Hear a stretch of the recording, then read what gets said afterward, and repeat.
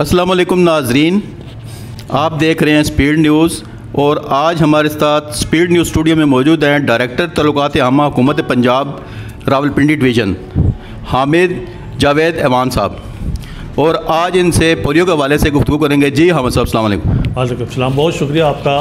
मैं speed news की इंतज़ामिया का ममनून हूँ कि मुझे मौका फ़राहम किया। जैसे कि आपको इल्म है कि रावलपिंडी में कल से पोलियो मुहिम का आगाज़ हो रहा है और ये 3 रोज़ा पोलियो मुहिम होती है, जिसमें 2 दिन फारग के तौर पे भी पोलियो के कतरे बच्चों को पिलाए जाते हैं। उसका मकसद ये है कि कोई बच्चा भी पोलियो के कतरों से महरूम ना रहे।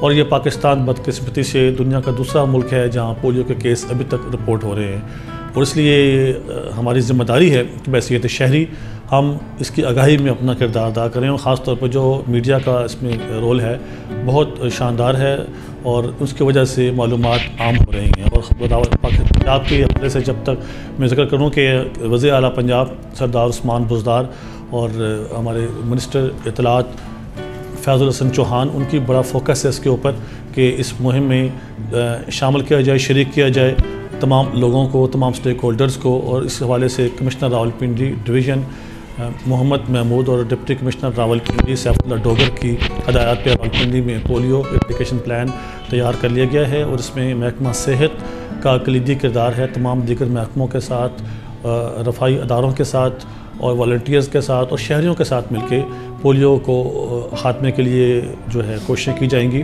और पोलियो टीमें तमाम यूनियन काउंसिलों की सतह पर जाएंगी और घर घर जाके पोलियो ड्रॉप्स बच्चों तक फैलाएंगी। इसमें मैं वाज़ा करना चाहता हूँ कि पोलियो के बारे में, पोलियो वैक्सीन के बारे में कई शिकों को शुबहात पाए जाते हैं जिसमें कोई सदाकत नहीं है। इंटरनेट का दौर है, लोग जाके देख सकते हैं कि इसमें पोलियो वैक्सीन का रोल क्या होता है।